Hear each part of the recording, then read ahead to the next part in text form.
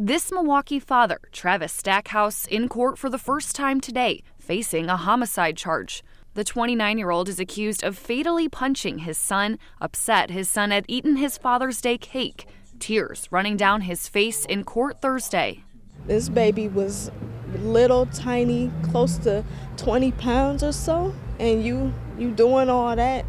It's ridiculous. It happened near 26th and Ruby. According to a criminal complaint, Stackhouse's 5-year-old boy had bruising to both eyes, a cut on his lip and sternum, an autopsy revealing he suffered blunt force trauma to the abdomen. I can't even process